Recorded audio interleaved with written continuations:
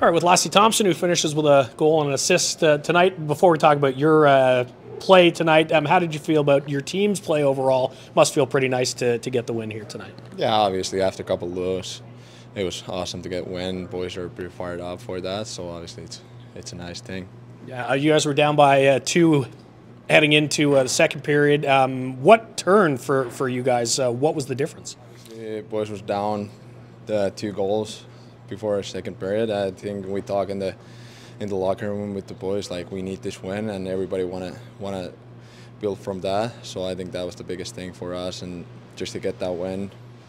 You put up 6 goals as a group. Is that kind of a sign of what this team is capable of? Yeah, absolutely. I think we get the great team going on. As soon as everybody's going, we can do a lot of good things out there.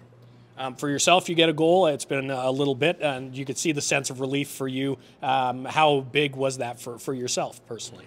Yeah, obviously it feels good. It was been pretty quiet lately, so that feels awesome. But most important, we get the win, and it's a part of the game.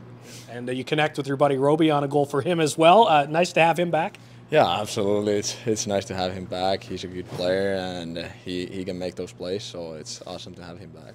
And then maybe just a thought on Matt Sogard and his performance tonight. He really kept you guys in the game. How does it change for you knowing that he's back there? Absolutely. Like when we got Sogi back there, it's awesome. Like he can make those saves like save the game every time. So obviously he's a big part of our team, and we need him every night.